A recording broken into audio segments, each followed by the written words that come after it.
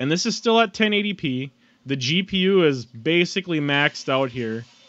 I'm not running any VSync on Death Stranding side.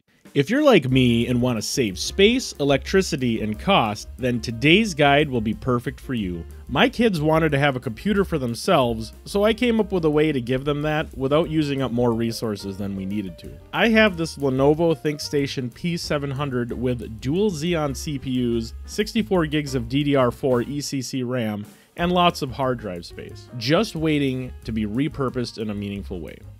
I was using it as a Plex server, but have since migrated that to a better system and needed another use for this beast because I don't throw things away. Today on Spice Vader, I'm setting up Hyper-V GPU Paravirtualization in Windows 11. So what is GPU Paravirtualization? I'm going to call it GPU PV for the rest of the video. This allows us to run one physical system and as many virtual machines as we deem capable by our hardware. More specifically, this lets us split the GPU resources much like we can RAM, CPU, and hard drive space traditionally with virtual machines. There are some handy scripts to accomplish this, and we're going to dive in and set this up. First, we'll lay the groundwork and get Windows 11 Pro or above installed. I'm using 24H2 and just breezing through this install. I set up a couple of extra SATA SSDs for the VM storage. Now we'll need to install the Hyper-V role by going to Control Panel, Programs and Features, turn Windows Features on or off, and then select the Hyper-V role. Reboot once that's done. Now we should be ready to start setting up the VMs. After doing some research on the idea, I found that there are some scripts that make this easy to do. James Stringer has the easy GPU PV script that you can modify and set the parameters as you wish. Another project I found, which I'm going to use today, is the Razzmatazz Interactive Easy GPU PV, which just gives you an interface and allows you to select the options and parameters for the VMs as you walk through the steps. So looking at this interactive easy GPU PV script, we just want to make sure that we have the prerequisites. So we need a desktop computer running Windows 10, blah, blah, blah. We're already set up with Windows 11 24H2, so we're good there. PC with dedicated NVIDIA GPU or AMD GPU. So I went with the RTX 3060 12 gig that I had laying around, so that's installed and the drivers are up to date. We installed Windows 11 using Rufus on a USB drive. I'm going to take that same ISO image and just place it somewhere I can access it. Virtualization is enabled in the motherboard BIOS, and Hyper-V role is already installed, so we're good to go there.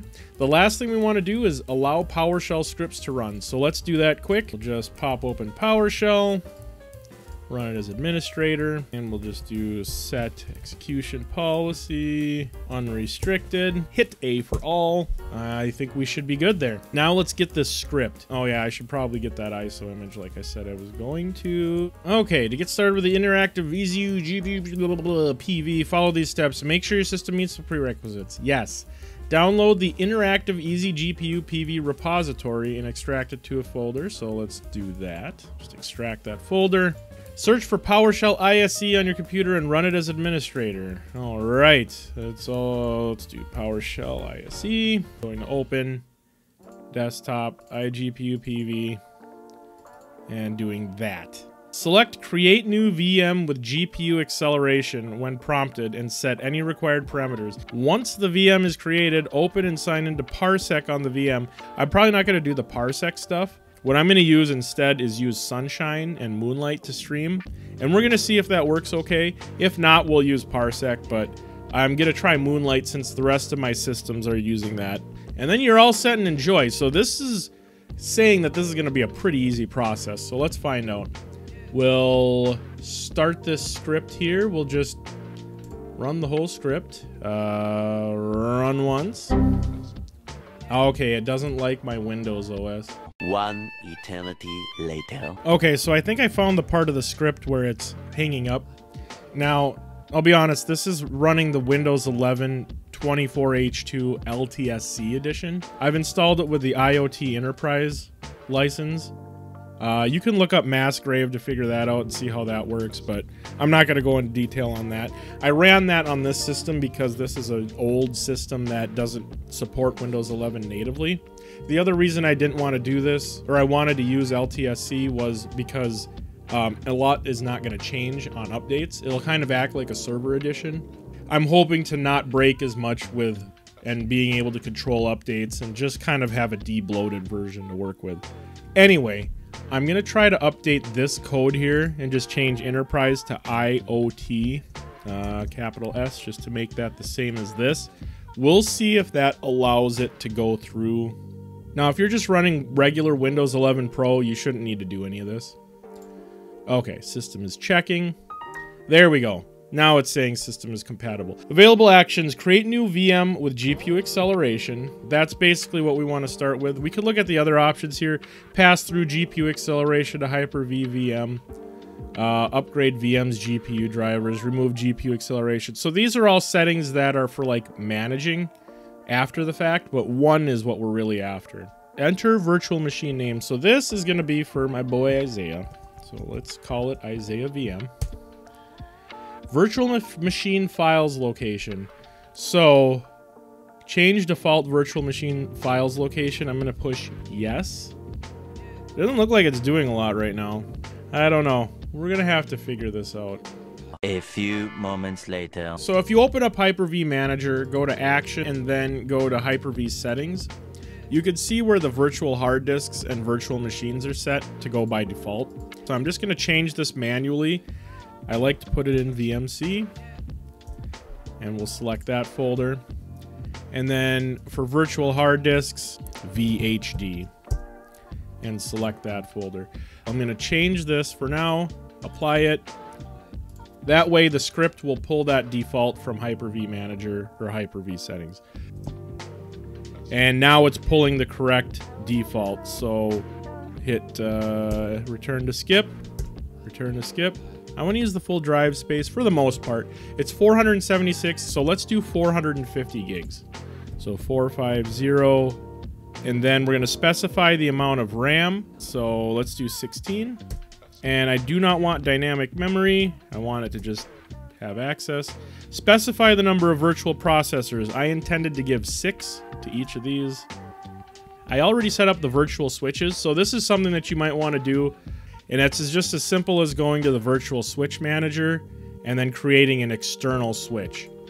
When you create a switch, just if you only have one Ethernet adapter, just pick external network and then your main Ethernet that it's hooked up to. I have a second port on this Thinkstation P700, so I'm going to use port 2. So we're going to set 2 and set virtual network switch to external bridged network mode. Actually, I'm just going to hit return to skip. Okay, printing a list of compatible GPUs. From reading, I've learned that you could just choose, on a desktop GPU, you could just choose 1 for the NVIDIA. But on Windows 10, you have to choose 0 for auto. So I'm going to press return to use the default. Specify the percentage of dedicated VM GPU resource to pass. This person picked 50%. You don't want to set it to 100%. If you want to modify the percentage, I would recommend creating a new VM with the script and then just assigning the disk of the old one. So we kind of have to choose wisely when we're setting this up. My ultimate goal is to run the main OS and 2 VMs. So I should be picking 33% if I'm thinking of it this way. Let's just go with 33 and see what happens. So it wants the OS image. I put that in ISO. So I'm going to pick that here. Okay, it looks like it's mounted it. Oh, perfect. Okay, so I like to use the number 2 option here. And we're going to call this Isaiah. Enable auto logon to guest OS. Yes, I'm going to stick with that. Copy host OS regional settings locale. Yes, I will. Enable numlock at logon. Sure. Available remote desktop apps. I'm going to use RDP and that's it. Virtual machine is creating and may take a long time. So we finally got to here. It's doing the thing, letting it run.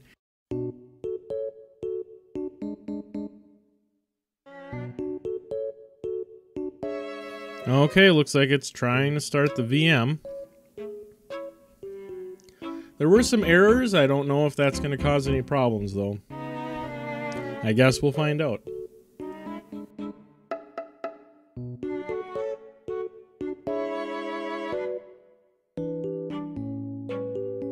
Now I can kind of spot check and see if this has been loading up the correct drive with everything. Pop into here. Looks like VM's got VHDX file. That's good. And it's auto logging in, so we'll give it a couple more minutes and see what this looks like. Okay, we've got a desktop. If all went well, the virtual machine will have started. In a few minutes, it will load the Windows desktop. When it does, install remote desktop motor client and connect to the machine using username and password you set. We'll check and see. We've got 450 gigs. That's perfect. We show the DVD drive. That's also great. Okay. Nothing bad so far. And we've got Hyper-V and an RTX 3060. So that's exactly what we're looking for. What I'm going to do is do a little polishing to this, set it up, install a few apps and some games, and then we're going to test it out and see how the performance is, how much we lose as far as it's being split up between the two.